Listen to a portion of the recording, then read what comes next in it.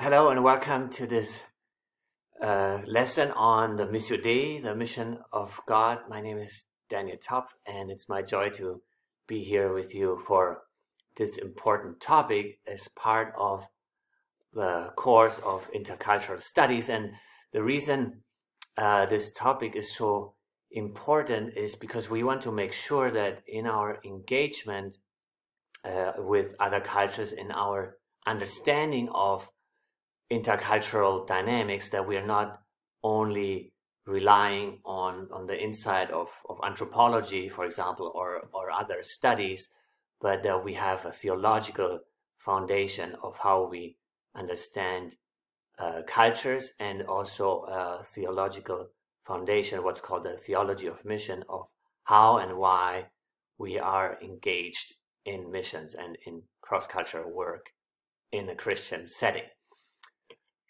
So we'll talk about these topics by focusing on the Missio Dei concept. There's different ways of understanding a mission and a theology of mission, but the Missio Dei concept, which is a Latin phrase which translated means the mission of God, is something that has become more prevalent in recent years, and I think it's a concept that can help us to get our priorities right. So we'll be talking here about historical background of the Missio Dei concept, and then we'll say something about the implications of the Missio Dei concept, and then I will also mention some potential dangers of the Missio Dei concept. And in conclusion, we'll say that the Missio Dei concept helps us to put God first by placing an emphasis on theology of mission, rather than just having human activities that maybe are not that different from what a secular person would do in a cross-cultural setting.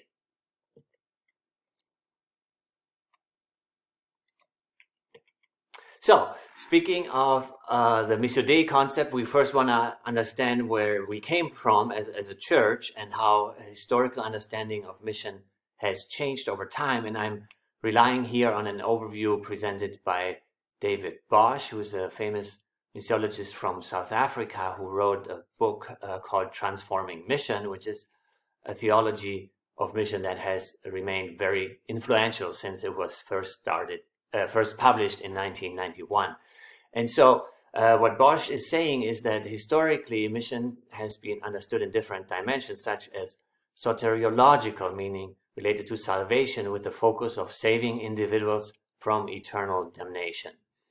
And then there's a cultural dimension, that it was about introducing people from the East, meaning like in Asia, and the South, like in Africa, to the blessings and privileges of the Christian West.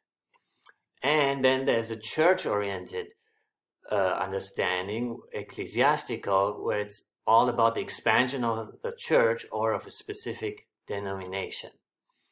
And then there's a salvation historical understanding of mission, where mission is understood as the process by which the world would be transformed into the kingdom of God. And that can take different dimensions. So one can be a more apocalyptic vision, where the idea is, okay, we need to preach the gospel to all nations because that's when Jesus will come back, and that's when the kingdom of God will be established on earth. And another point of view, which would be more found usually on the more liberal theological spectrum, would be to say, no, the kingdom of God is now. Maybe some would say even the millennium is now. We live in the millennium now, so through missions we are advancing the mission of God here on earth to the point that it can be fully established. But then things changed. In the early 20th century, there were theologians such as Karl Barth who would emphasize more the role that God plays in mission, rather than putting so much emphasis on what we humans think we can do. So Karl Barth, a very famous Swiss theologian, at the Brandenburg Missionary Conference in 1932, emphasized mission as an activity of God himself. And so that was quite a revolutionary thought, but in a way it should not have been, because historically in the church in the history of the church, that had always have been the understanding. Also, when the Latin word for mission was used, it wasn't used as how we understand it today. It was used in the context of God sending His Son into the world, and so that is something that was more and more emphasized. So also in Villingen in 1952 at this IMC conference, as Bosch explained, mission was understood as being derived from the very nature of God. It was thus put in the context of the doctrine of the Trinity, not of ecclesiology, meaning related to the church, or soteriology, related to salvation. Bosch goes on to say, the classical doctrine on the Missio Dei as God the Father sending the Son, and God the Father and the Son sending the Spirit, was expanded to include yet another movement. Father, Son, and Holy Spirit sending the church into the world.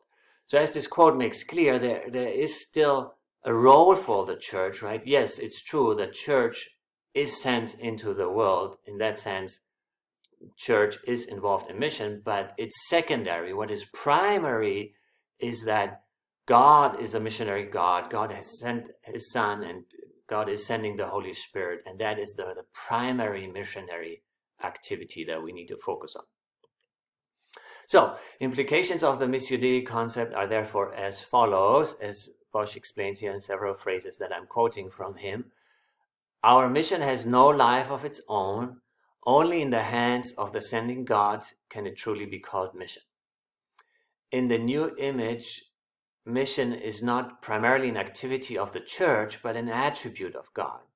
God is a missionary God. And this God is a missionary God has become a popular phrase, and I think rightly so. And you can also find, for example, an article in the Perspectives Reader with this title, God is a missionary God. Mission is thereby seen as a movement from God to the world. The church is viewed as an instrument for that mission. To participate in mission is to participate in the movement of God's love toward people, since God is a fountain of sending love.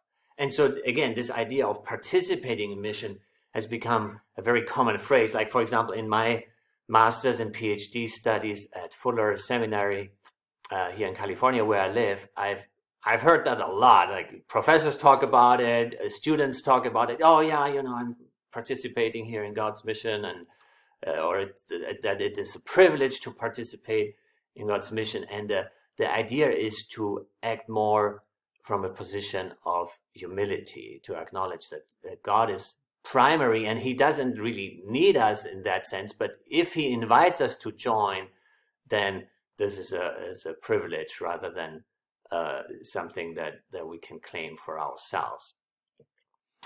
Having said that, there are also dangers, or at least potential dangers, of the Missio Dei concept.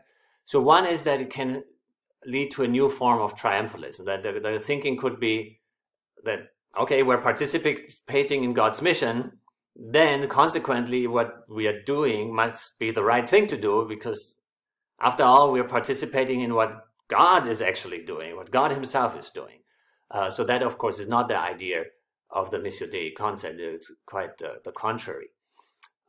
Then another weakness that also Bosch points out, or he says that with all this emphasis on God being at work in the world and the kingdom of God, there can be a neglect of planting churches and saving souls. So meaning these items that are very important, especially to us as evangelicals and Pentecostals, they can be pushed aside in certain understandings of the Missio Dei concept. And so the reason for that is that there could be an overemphasis on how God is at work in the world through earthly historical process, for example, through political processes in a certain country. And so that leads to a secularization of mission, which again, the original Missio Dei concept that Karl Barth and others emphasized, they were actually trying to push against that, to push against the secularization tendencies that could be seen, especially in some theologically liberal circles, But again, there's always a danger that a concept or a new understanding is being misused. And so if you're focusing so much on historical or political processes, then you're not focusing much on spiritual processes anymore. In that sense, there's secularization. Or you could also say there is a tendency towards horizontalization, which means there's just a talk about how humans relate to each other, the horizontal dimension. But what about the vertical dimension, how God and humans relate to each other? That dimension is being lost. And then the Missio Dei concept can also lead to extreme views, even to the point that it seems the church has become unnecessary for the Missio Dei, right? So some people, they would talk so much about God being in the world, and that it's not about the church really, but it's about what God is doing in the world, that the church becomes unnecessary, or maybe sometimes even becomes a hindrance. And of course, we have to acknowledge that there are weaknesses in the church, right? And everybody who has been involved in church knows about that. But at the same time, we also want to make sure that we maintain the biblical perspective that the church is not just a human institution, but the bride of Christ, and as such will always play a role in God's plan. So coming back to some of the materials that you've looked at, or that you could still look at. So like I said, David Bosch is an important source here, with his emphasis on the Missio Dei and other concepts that have developed more recently in discussing theology of mission. But then you also had this video entitled Biblical Basis of Missions, and at the end it says the Bible is one story, it's God's story, and it talks about how God wants to reveal his glory among all the nations, and that he sends his church until all have heard. And that in this process, he invites you, right? He invites us, which again is this idea of participation, that we have the privilege, but also the responsibility to participate in what God is doing as he leads us by the Holy Spirit. Another way to talk about the mission of God and to dive deeper into this topic is to look at Christopher Wright's book, the Mission of God, where, based on his Old Testament studies especially, he emphasizes how the entire Bible, both Old Testament and New Testament, is about mission. With this quote here, mission is what the Bible is all about. We could as meaningfully talk of the missional basis of the Bible as of the biblical basis of mission. And so here he gives us an important corrective. So I think, generally speaking, in the evangelical tradition, going maybe back to William Carey, for example, when he went as a missionary to India, there's always been an emphasis on a biblical basis of mission, which for many of us has been Matthew 28, right? The Great Commission, where Jesus says, go and make disciples of all nations. And we're like, okay, the Bible says we need to go into all the world, so we're going to do it. And so what Wright is saying, yes, that is one purpose of a theology of mission, but more profoundly, the entire Bible is a missionary document, in the sense that God created this world, and when sin entered this world, from the beginning, from Genesis to Revelation, we can always see God at work in his passion to redeem the world and to reach out to humanity. And then, of course, we've got John Piper, and he's got an article with the title, Let the Nations Be Glad, in the Perspectives Reader, but it's also an entire book. And the idea that he proclaims is that missions is not the ultimate goal of the church. Worship is. Missions exist because worship doesn't. Worship is ultimate, not missions, because God is ultimate, not man. So what Piper is doing here, again, he's helping us to move the focus from our human activities, such as missions, that sometimes can be human activities, to what matters to God, what matters to God is that he's being worshipped among all nations. And so it's a reminder to be more God-centric and less human-centric in our approach to missions, in our approach to cross-cultural work. And that is really the main point of this lesson. So I'll leave you with that.